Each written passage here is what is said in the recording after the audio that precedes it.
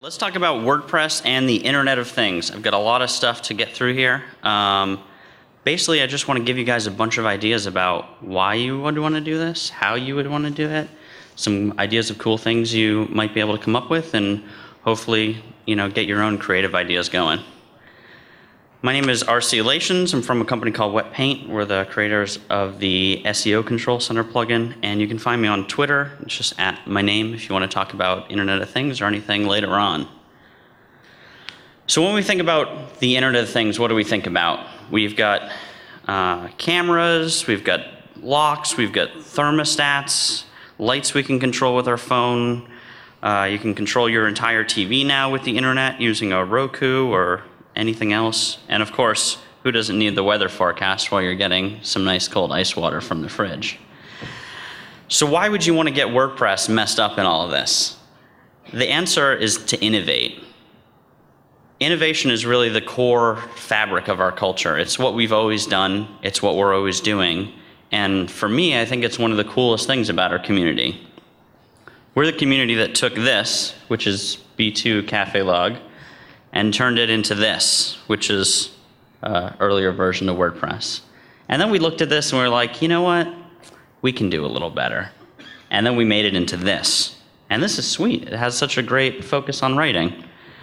We're the culture of community that created the plugin directory with all this nice, beautiful card system so people can see really easily what functionality is out there to extend their site and how they can do it. We're the culture that created the REST API for WordPress, which is fantastic and huge, opens up all these possibilities for doing stuff with Backbone and anything else. And last but not least, we're the culture that created the customizer to make it super easy for people with non-technical knowledge to be able to go into their site, customize things, and make their site really personal to their needs and their audience. So, if we want to innovate and we want to try working on this, how do we do this? By this point, at least some of you in this room, if you're here, might have heard that WordPress is an open source project. The really cool thing is that open source has had such a big trend lately. There's so many other projects that are becoming open source, and especially with Internet of Things projects becoming so new, there's a ton of open source projects that you can connect to.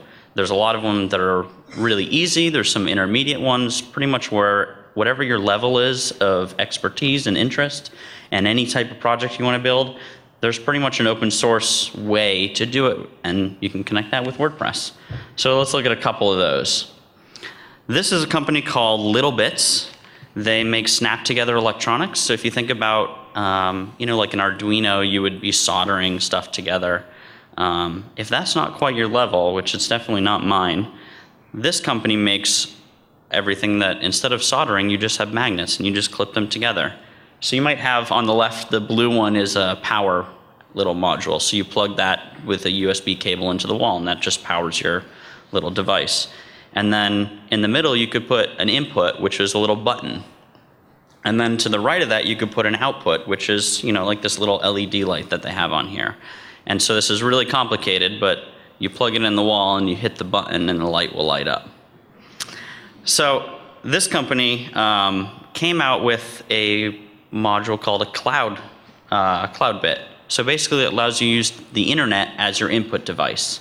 So you can trigger anything they have their own little REST API that runs through their servers, but you can connect it to anything. So I threw together this little proof of concept that's on the WordPress plugin directory. And you can download this and basically it just works off WordPress action hooks, which I'm sure you all are pretty familiar. WordPress action hooks are a if-then type of scenario. This type of electronic stuff is an if-then scenario. So it's all very simple, easy to understand, easy to put together and prototype ideas. A lot of the LittleBit stuff, they make it for kids, which doesn't make me feel great about myself. But they also make it for people to prototype ideas really quickly. Even if you're going to go solder it and make it some really fancy thing later, you could just snap it together in 10 minutes and test out your idea and see if it's cool. So you can hook this up really easily in about 5 minutes to every time you get a comment on your WordPress site, on any post, it'll light up the light. Or anytime you get a WooCommerce order placed, it'll light up the light. Or any other action hook that might be in WordPress you could connect it to. if this then that, here's my next example. I'm not going to spend a lot of time on this because everyone's heard of it. They have a website that's pretty easy to use. They have a WordPress dedicated channel, so you can send data into WordPress, you can send data out of WordPress, and they have millions of things that you can connect.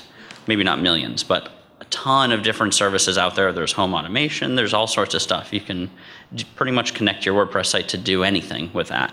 And if you're looking to get started and you haven't really jumped into Internet of Things or building stuff, this is probably the easiest 5-minute way. You can just stop listening to me right now, log on this website, and probably have something built by the time I'm finished talking. Arduino. So a lot of people know about Arduino.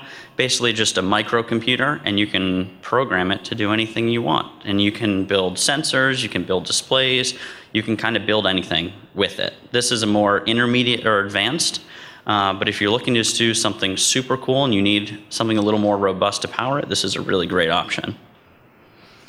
So, with those kind of ideas for how you might be able to get involved with this in mind, the whole reason why we might want to do this, innovation is great, but if we're innovating, we want to try to innovate to make something meaningful. We don't just want to innovate for the sake of doing something. We want to try and build something that would actually be useful to people. So what would actually be useful to people? I got a couple ideas for you guys here. Dashboards. So this is an example of a LittleBits project, which they have like a Instructable on. And you could take this and you could repurpose it to run off your WordPress site and do whatever you want. Instead of having the temperature gauge, you could have it say, how many comments do I have on my post? Or instead of the sun and then the rain clouds, you could have it be, are all my plugins up to date, or do I need to go look at that? This is a product called a Nimbus, made by a company called Quirky, and this is actually a dashboard that it does nothing. You plug it in and you hook it up, and it has 4 dashboards, and you set whatever data you want to go in there. So you could just pretty much hook that up yourself and put whatever data you want from your site into it. This is not a WordPress or Internet of Things dashboard, but when I think about building dashboards, this is what I want, what I would love to do. You know, if you're like an agency that has a bunch of clients, you could list all your clients on the train board and some of their stats and have it actively be ticking what's going on with them. Or say, you know, you're a company like WooCommerce and you have all these extension plugins. You can have a list of your extension plugins and see how are sales, how many people are using them and downloading them, and all these kind of real cool interactive stats. And plus you get that sweet sound of all the things ticking as they're changing. Alerts, another super useful one. I went to WordCamp Minneapolis in the springtime, which was a ton of fun. And I gave a little talk related to this, but I basically hooked up Jetpack Monitor, which if you're not familiar with it, will let you know if your site guns down. And I hooked that into if this then that. So I triggered a light basically that said bad things are happening if my site crashed. And I tested it and it worked.